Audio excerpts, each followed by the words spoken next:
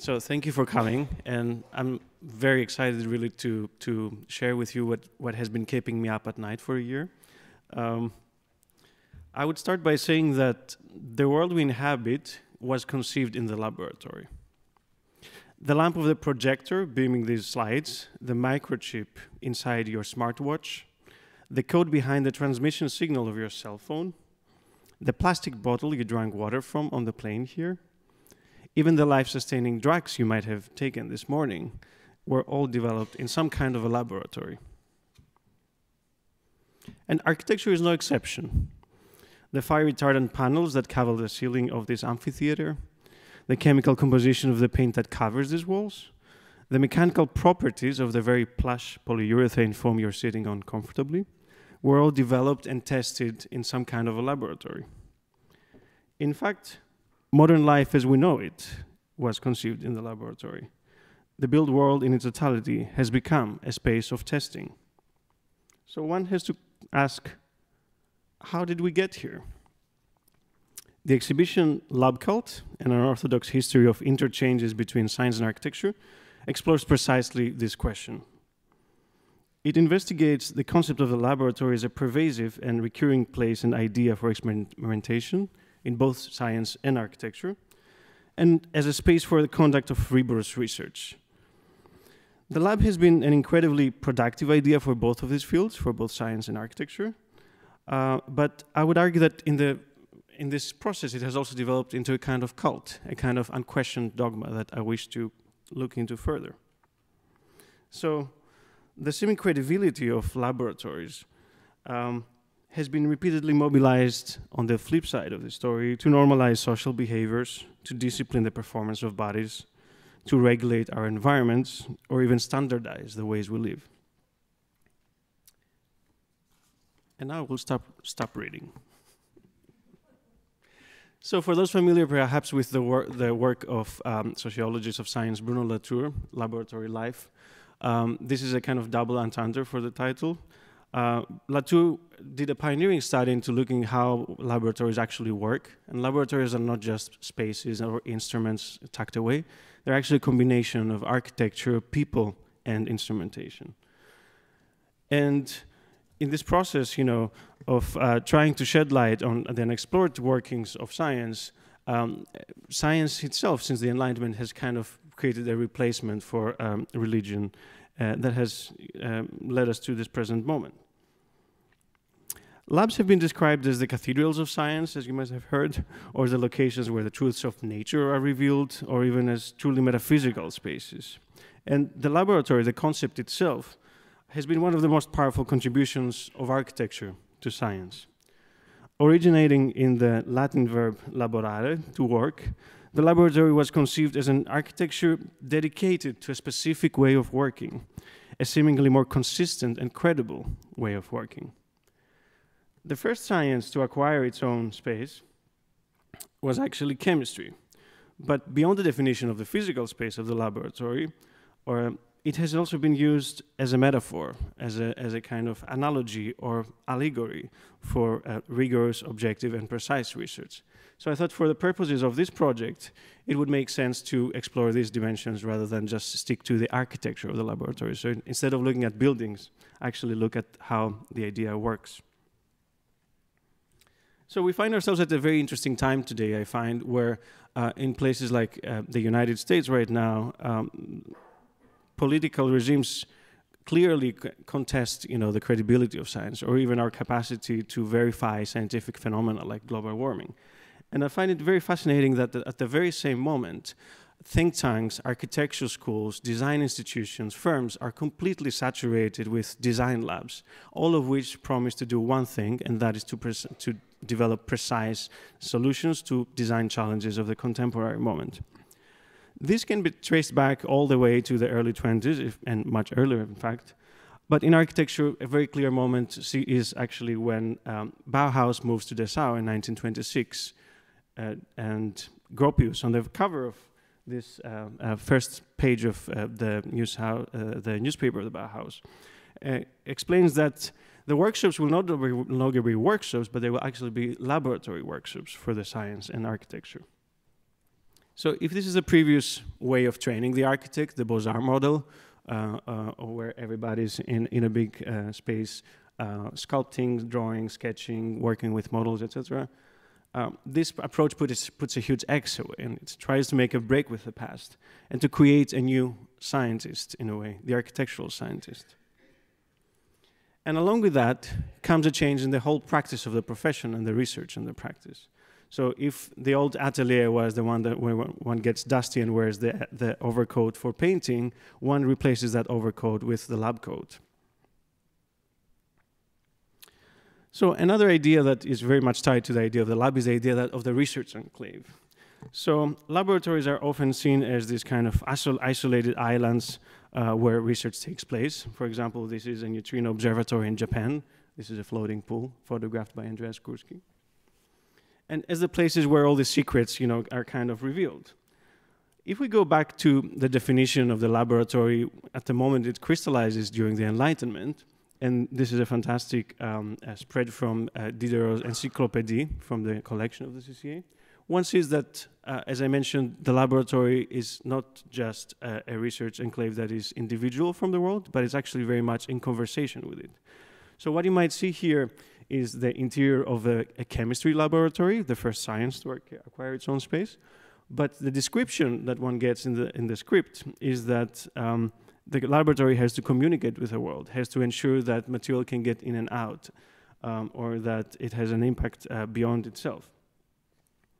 And if you look further down the definition, for me it was super fascinating to see that the laboratory is primarily defined by architectural characteristics. It has to be wide, it has to be open, it has to have a chimney for the furnaces, it has to have spaces for workers, for people to go up and down stairs. And that understanding, made me think, how did architects think about this definition?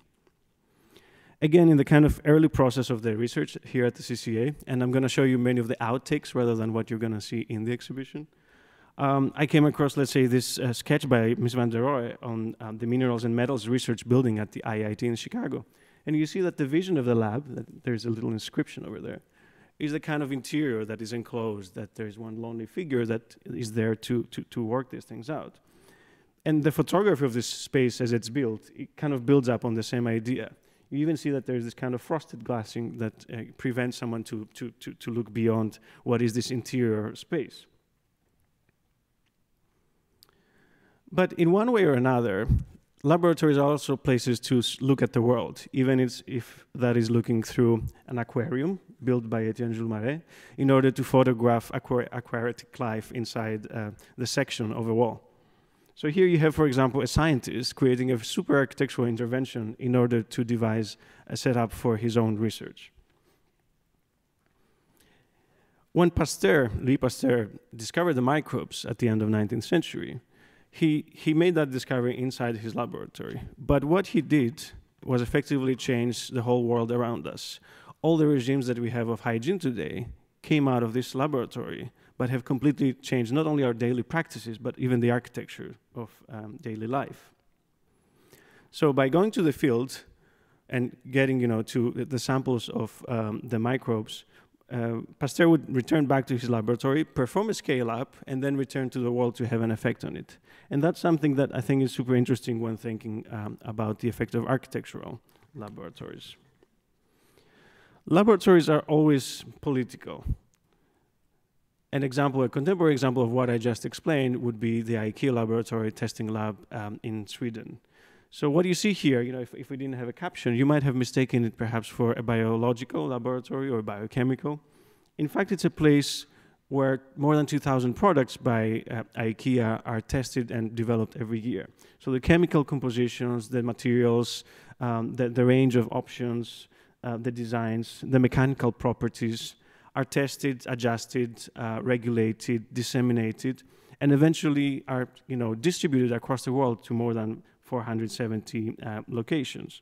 So what you touch as the last object before you go to bed has actually been engineered in some kind of space like this.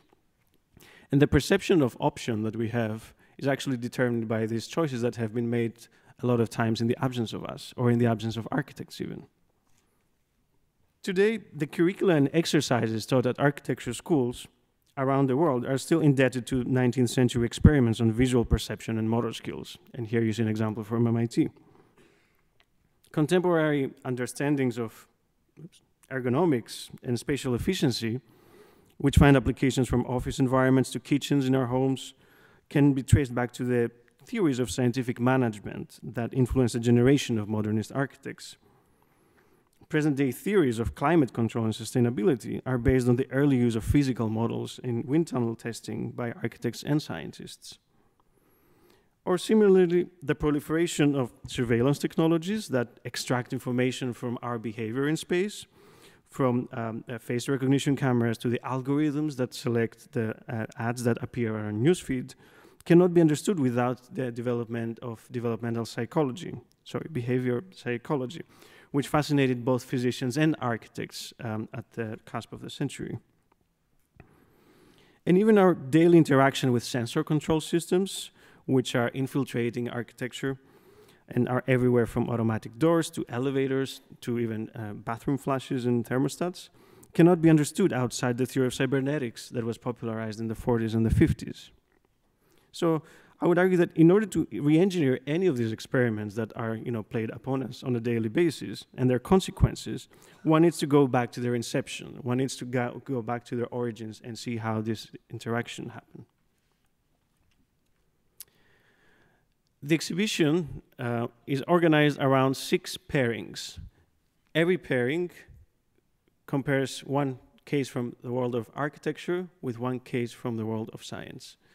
The different pairings that you see here on the screen are designing instruments, measuring movement, visualizing forces, testing animals, building models, and observing behavior. But rather than using the traditional art historical understanding of influence, where the world of science, infiltrates into architecture and produces a new kind of architecture, I would like to, test the idea of having a more reciprocal relationship, having a more symmetric narrative of these two that doesn't prioritize one discipline or the other. Now, this research was carried out at the CCA, obviously, and I'm going to talk about it in depth. But I thought, while building up the argument of the first case, it became apparent that one needed to step away also and bring different objects and juxtapose them against the collection and construct the argument through this counter juxtaposition, actually. So this research has led us to more than 20 different archives and museums, scientific institutions, and in the end, more than 12 of them actually helped contribute to the exhibition. As a first kind of example, I'm going to guide you through 3 of the pairings very quickly.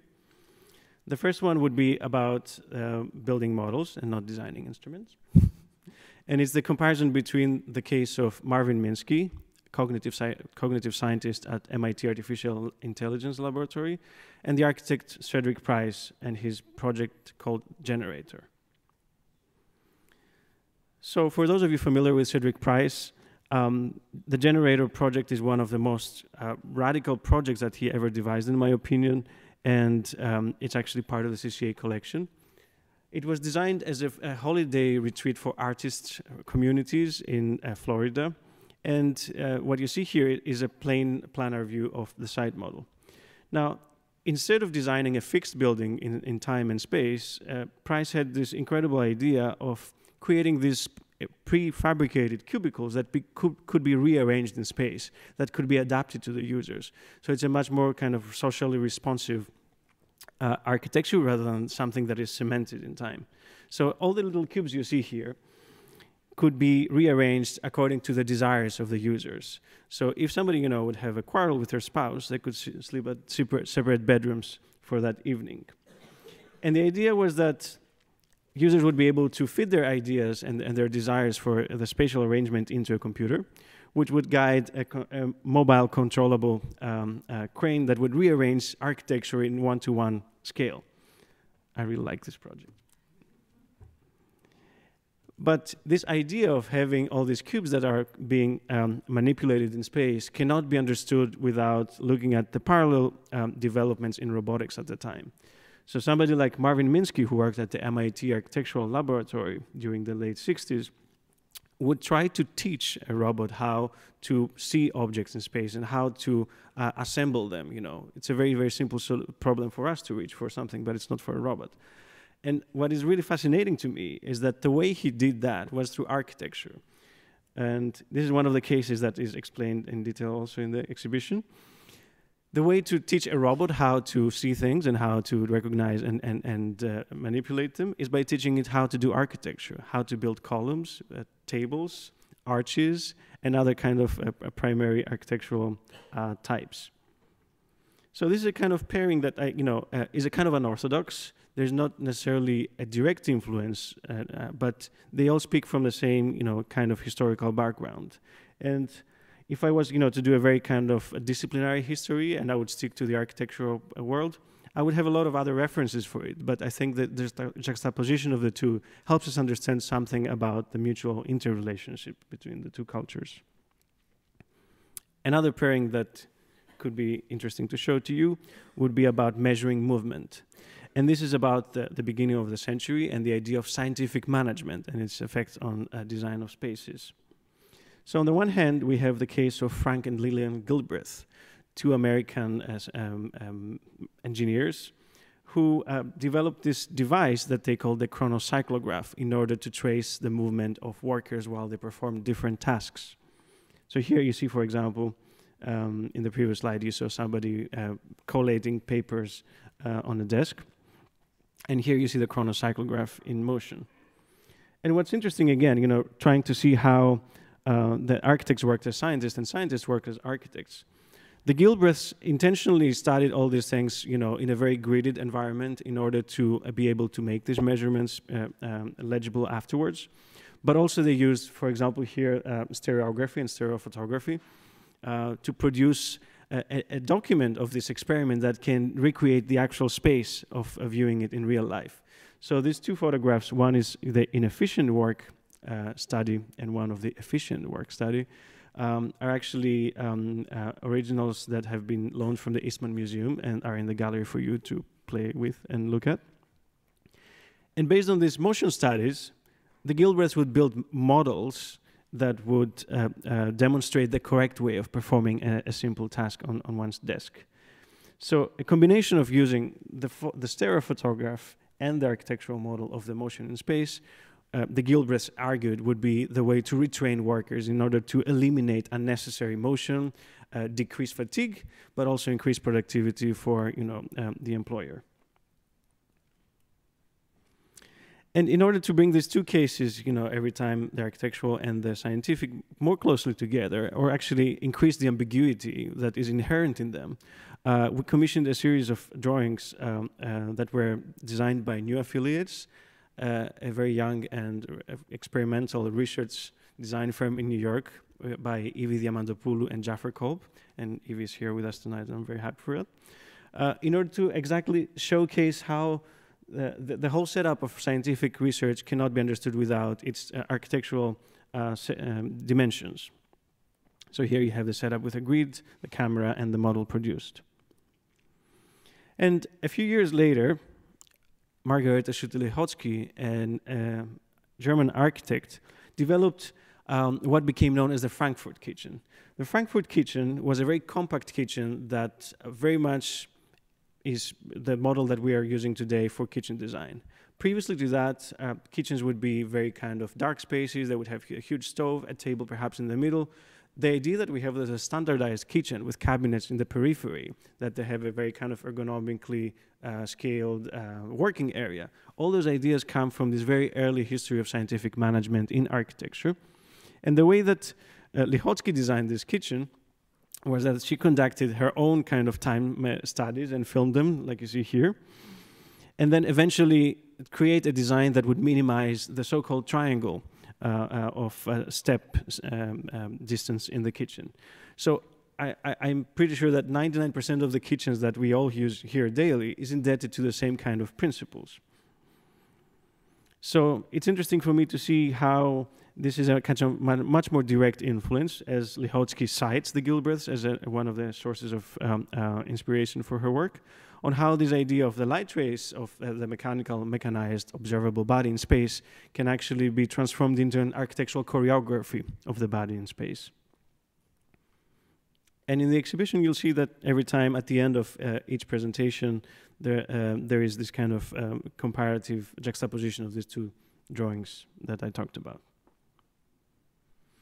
And third, and this is the last kind of case I would like to show a bit more in depth to explain the background process. It's all about designing instruments.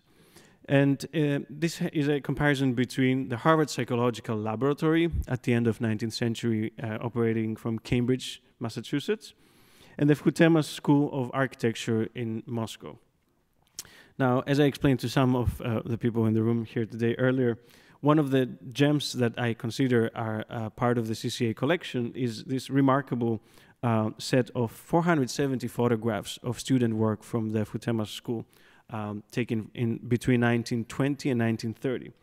So this was, you know, when I came the first time as a researcher, not even for this project, this is one of the first kind of objects that I requested to have a closer look, because they are really kind of unique in the world. And as you see, there are small photographs of models of testing exercises, of studies about depth perception, surface, etc. The laboratory at Futema School of Architecture was run by Nikolai Ladovsky, a very famous architect from the rationalist group and educator. And what is actually remarkable is that Ladovsky tried to rationalize the process of the teaching architectural design to large groups of incoming students. So here you see an exhibition, for example, of the outputs of his pedagogy, which included a series of plaster models that would allow one to understand the perception of volume, weight, and mass. But his ideas cannot be understood without reading, you know, the way he was influenced by the studies at Harvard. So here, for example, you see the interior of the Harvard Psychological Laboratory, where applied psychology experiments were carried out at the late 19th century. So the Harvard lab was a place where Hugo Münsterberg, a German scientist and psychologist, would design and invent new instruments for the study of perception. Here, for example, you see a study on the dizziness induced by the localization, the effects of dizziness on the localization of sound. So they would actually make people really dizzy and see if they could perceive where the different sounds they were subjected to would come from. Or similarly, as you see in the corner over there, they would perform tests on sight and vision and try to decipher the ways in which the human eye perceives color, why different people see colors differently, how do we understand that an object is near or far, and so on and so forth. So these are some of the very kind of creepy little instruments that are part of the laboratory. So this is a little device with weights that connects the two eyes and the way that they rotate together.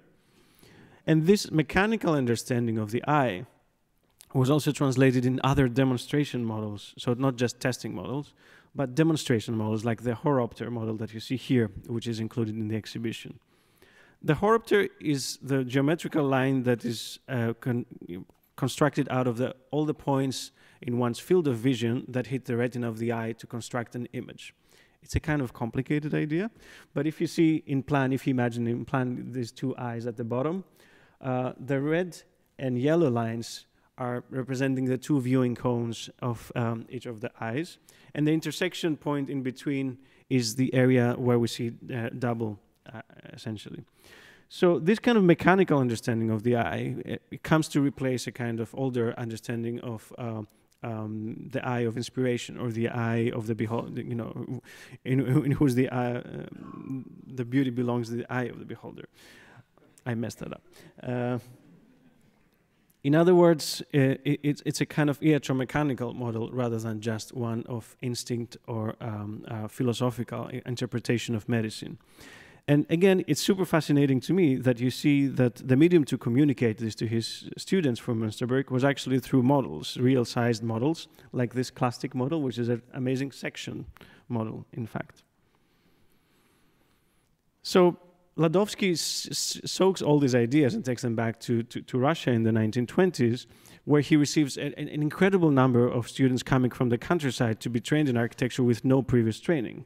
So he starts designing and inventing his own instruments for trying to assess, the dexterities of students and to be able to track the process of 400 individual students. So, for example, he devises a so-called angle eye meter, where 2 strings are rotated every time and students are requested to calculate the angle by visual means alone. Or, this is one of my favorites, 3 different vessels of different shapes that would be filled up with the same amount of liquid, and students would be asked to, calculate what percentage of them is full or not. Or even, the idea that I talked about color earlier. If these are the instruments that you see at Harvard, a series of architectural models and wheels on a table that you see here in a contemporary photo, are also transposed in the School of Architecture as means for teaching the perception of color to students. And perhaps the most exciting devices of all was the space-o-meter that you see here on the right, a device on which two models of the same form would be placed at different angles. A student would sit at the little stand at the front, and they would be requested to calculate the degree of the 2 planes. So the idea is that using a talent report form here on the left, one would be able to trace, who are the students who are doing well in this kind of experiment or in the other, which skills they need to hone, etc., etc. Now, I know this sounds a bit creepy, and it is in a way, because on the one hand, there is the intention and a desire to be able to systematize something that is very subjective, but at the same time, that creates many limitations. That reduces people to the numberings on that form, or it actually excludes people from entering a school based on very systematized tests. And I think that's something for anyone who's been in architecture or any grad school today can identify with that in some degree. So the juxtaposition of these cases, which is actually, for me, was the very first case where I thought combining science and architecture in the same space would create this argument, brings together these 2 different institutions, one on the east coast of the US and one in Soviet Russia, and actually shows that the infiltration of the ideas on each other are very interlinked. And to my knowledge, as I mentioned earlier also in the gallery, I don't think that the 2 have ever been exhibited together before. There's many scholars that have talked about it and written about it very eloquently. And one of them is actually Anya Bokov, who is going to give a very much more sophisticated presentation than mine in a few days. But it's actually really impressive that what you can do in the context of a paper or a book is very different than what you can do in the physical space of the exhibition. Then I would like to finish off with a couple of words about the experience of working under the Emerging Curator program at the CCA. I have to confess that the moment that I thought about this idea and applying to the program was actually in the galleries of the CCA. I came to speak at a conference at McGill, and the other architect, curated by Giovanna Borazzi, was on. And I had been thinking about the idea of the laboratory, sketching some things, taking notes, collecting material. And it's one of those words that, I really dare you. Once you have it in your head and you go out, you'll find it everywhere. So I was going around the exhibition, and one of the cases on Giancarlo De Carlo was about his own ELAUD, which was a laboratory for architecture and urban design that he developed as an alternative model to another architectural institutional school of architecture. And that kind of word on the wall was a kind of, sort of epiphany, one of those thoughts that you have at 3 a.m. and you think they're great. But then I woke up the next day and it still, sounded like a good idea. So I proposed this project very passionately to the CCA, and I was very happy to be selected and come here and be in conversation. What I didn't expect was that working with a team and interacting with everybody, looking at the collection, completely changed a lot of the first ideas I had. I remember, Mirko Giardini asked me 2 questions, and I had to throw away 60% of my research. but he didn't ask for it. I did it myself. But I thought, this is actually a good way of being able to develop the project. And one of the great luxuries of the CCA, beyond the material that I just showed, is that it's this, fantastic combination of a research center and library that has an incredible collection, the architecture collection itself, the photographic collection, the museum, the bookshop. Everything comes together in a kind of synergetic way. So a lot of the background research that I did was not necessarily on show, but it was informed by, requesting all these super rare and old books that Madame Lambert had started collecting.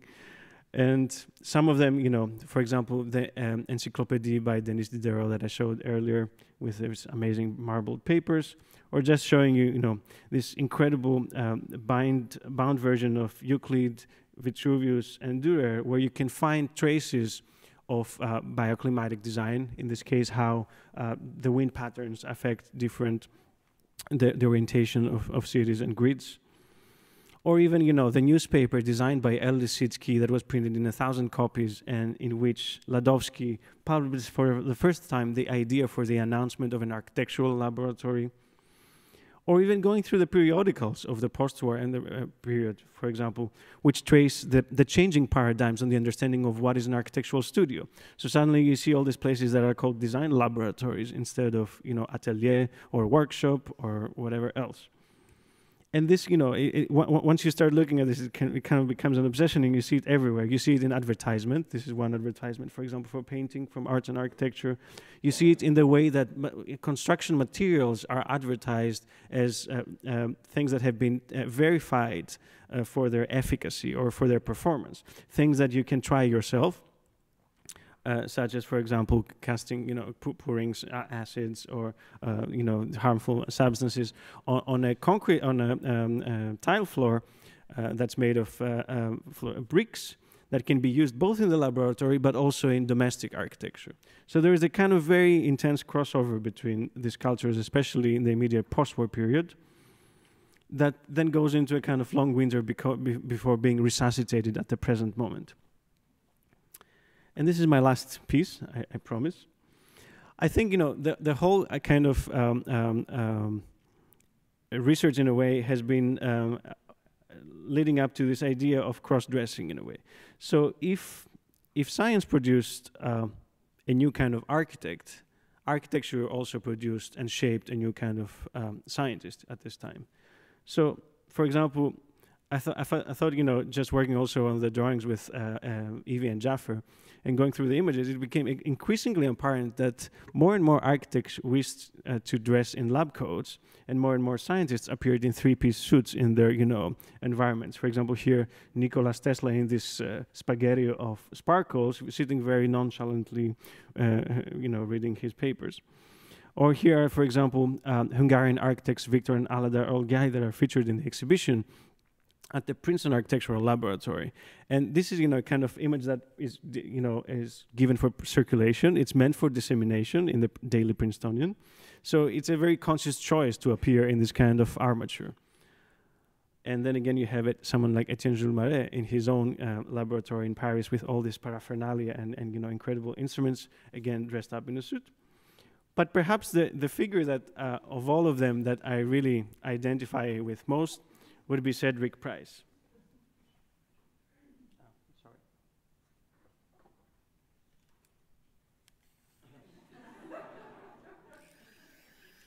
So Cedric Price showed up at the exhibition of his own work called The Evolving Image at Riba's Heinz Gallery in 1975. And he showed up wearing a lab coat, but what I find fascinating is that he wore a certain kind of safety goggles, which were wiper goggles. And I think the goggles are very important because they actually help, in a way, wipe away what is the hindrance in front of you and help you see beyond the discipline, but also see beyond the confines of the laboratory. I mean, who else would collage themselves in their own projects wearing this kind of outfit, the lab coat with the safety goggles?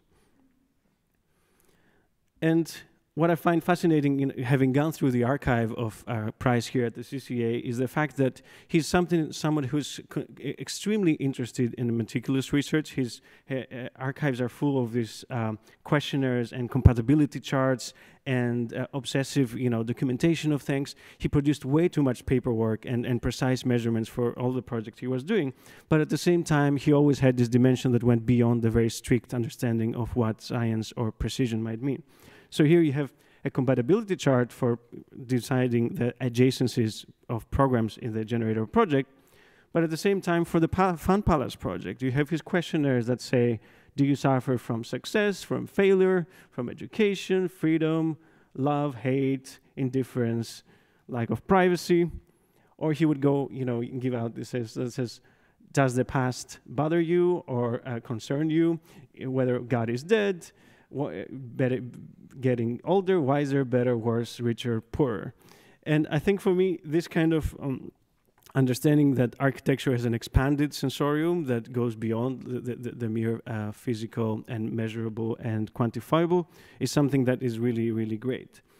At the same time, projects like the Fun Palace in their very first stages are not published in the AD or in other architectural journals, but are published in New Scientist, for example, a British journal. But the project is presented not as a laboratory in the serious, a dead serious term, but as a laboratory of fun, as a place where things are tested and have a dimension beyond, the very rudimentary aspects that I just showed.